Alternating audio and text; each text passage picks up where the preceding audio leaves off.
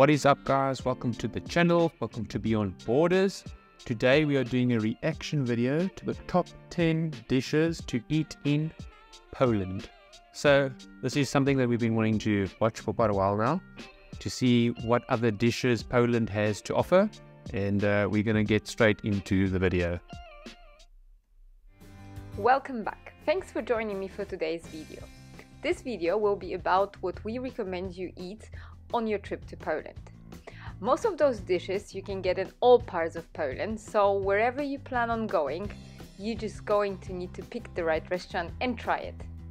Those of you On a point, everyone that has said we should eat in Poland has said that we should not go to the commercial eateries and we should try the local food. Local traditional food that's just outside of like the city centers, like in the old town, but just outside of the squares, and go to like traditional like markets and traditional like restaurants. Milk bar. A milk bar. So we will be going to hopefully a milk bar in Poland so that we can have what the locals eat, because I think that's why you go and do these things, is to see what local people eat and what their cuisine is like. A taste of tradition. A taste of tradition.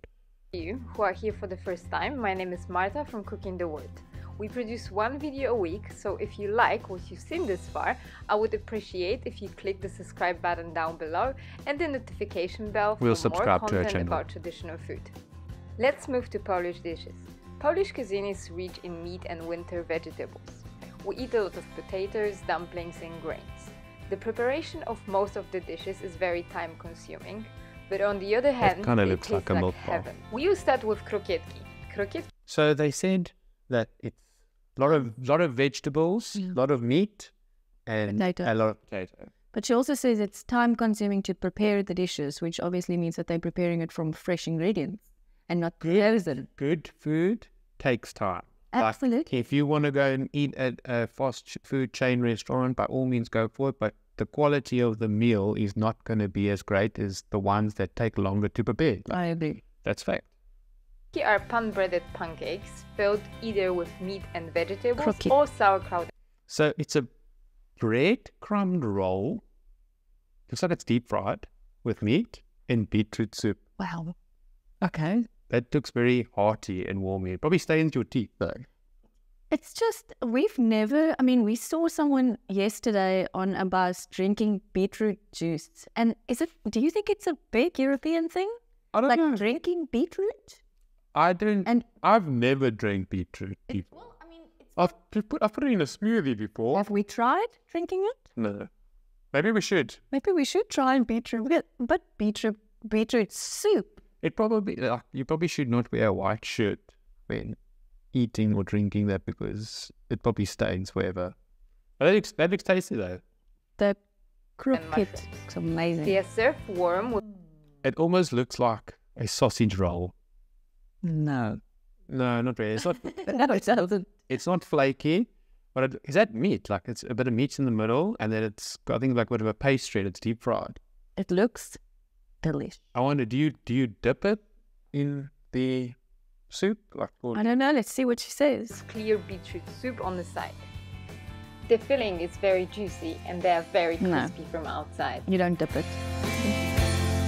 It looks like she's drinking it like out of a coffee cup. Like you don't even have it with a spoon. But I don't think there's like big pieces. I think it's purified. I think it's mainly like liquid. Yeah, is the beetroot soup just beetroot, or do they add or do the Polish add like other ingredients to it to make it more hearty? I'd love to know how the beetroot soup is made, because it just looks like they've blended it and then heated it up. But obviously I think there's a lot more that goes into it to make it more, but it looks purified. That's one thing I can see from the video.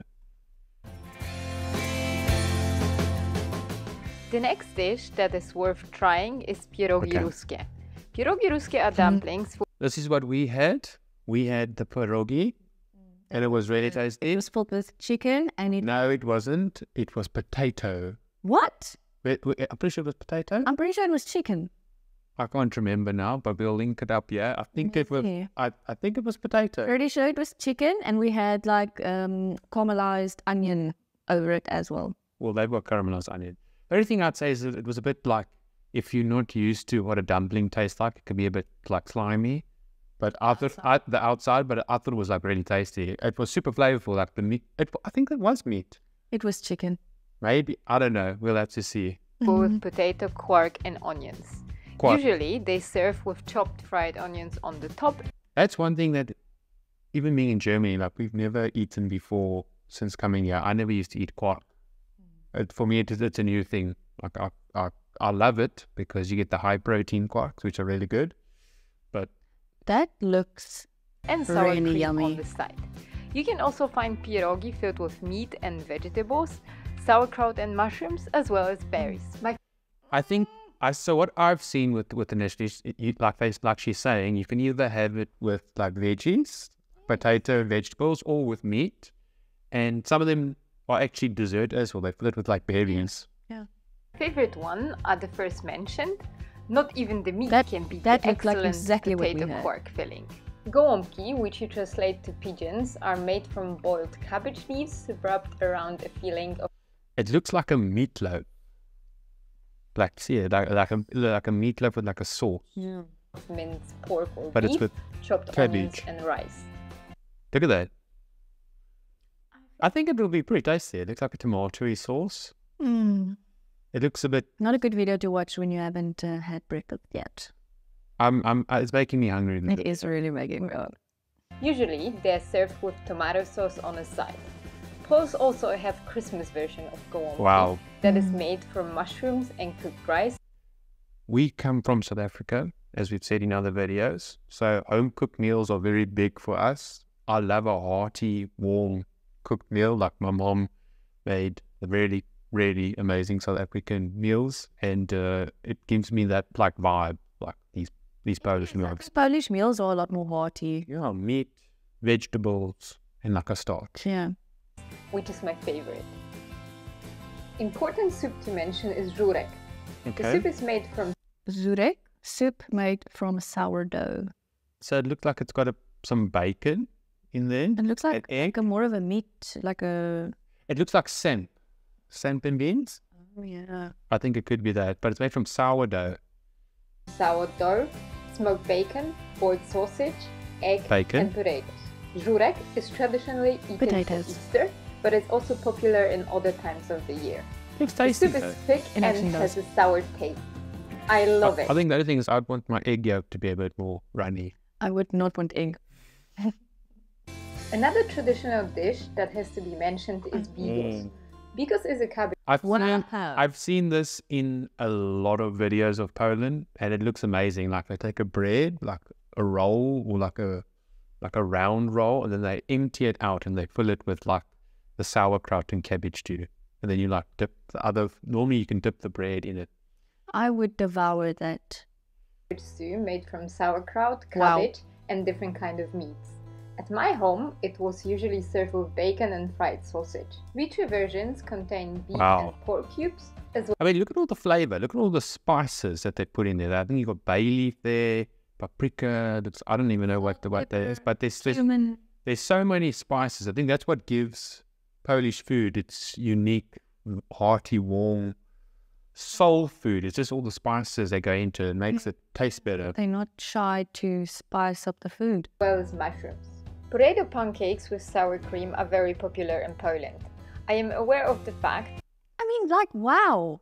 It looks like... Sounds like this video is like trying to get me. Potato pancake. It looks like a hash brown. Isn't that basically... It looks like a hash brown. Is that a hash brown? Potato pancakes. Like, what else is a hash brown? I think it is a hash brown. It looks like a hash brown, and it's got like a cream like topping. That looks very tasty. That this is the national dish of Belarus, and that they are very well known in East and Middle Europe. But I think that the way they serve in Poland is very particular. In Poland, potato pancakes are half centimeter thin, and the potatoes are very finely grated, what gives them the fantastic texture. They are crispy from outside and... Okay. The crispier, the better. That's all I'll say. It's like half a centimeter thick. Half a centimeter, so it's obviously deep fried then. It gets really crispy. Looks very tasty. As you can see, it looks crispy there. Oh my goodness. Texture. They are crispy from outside and soft from inside. Usually they serve with sour cream on the side or beef stew. Côtelette de volaille is fried chicken filled with butter or cheese, coated with flour, eggs and breadcrumbs. The dish, despite French name, has been developed in Russia and came to Poland after...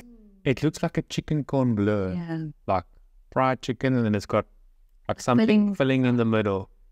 And you can't go wrong with mash. Second World War. Just look how this cheese melts. Damn. That looks like a chicken corn bleu. On the side you can see traditional Polish cucumber salad, mizeria. Mizeria is made from sliced or grated cucumbers, sour cream, spiced with salt, pepper, dill, vinegar and stew. sugar. The mixture is very refreshing and usually served with breaded pork tenderloin and potatoes. Rosół is rich liquid made of water in which bones, meat and vegetables has been simmered. Almost looks like a Vietnamese type noodles with like a clear liquid. Looks very good. The broth is served as a starter on every Sunday in Silesian families, followed by filled rolled beef served with potato dumplings. The rolls are filled with pickled cucumber, mustard. I'm always starting to feel like maybe we don't know what good food is. Like maybe South African food is. Look how nice that looks. Wow. Red cabbage. So I love red cabbage, but that's like dumplings and a piece of meat. I mean, smoked. It actually looks similar to what we had actually in the Czech Republic. We had something like that beef roll. I think it's like a beef roll, a roulade. Bacon cubes. My grandmother secured the rolled meat with a strand. Now that looks like a traditional Sunday. It looks like a traditional Sunday meal for me. Absolutely. Like it's probably something that you go and eat on like a Sunday or a weekend with the family. We had to be careful not to eat it. The list of traditional Polish dishes is long. Therefore, I couldn't include all of them in this video. I think that all the dishes mentioned are a great start for you to discover Polish cuisine. If you are looking for traditional Polish recipes, please... I think that's a really good video that gives you probably the summation of the top best foods to eat in Poland. Like, I don't know about you, but like, I'm super hungry after watching that. And I don't know, is that the dishes in Poland? Like, what would you say? Like, do you think that those are good starters to have on your trip to Poland? And also, if you can recommend another dish that we need to check out, please comment down below. I'm off to Poland, guys. Yeah, I'm going to go book a Flixbus ticket quickly.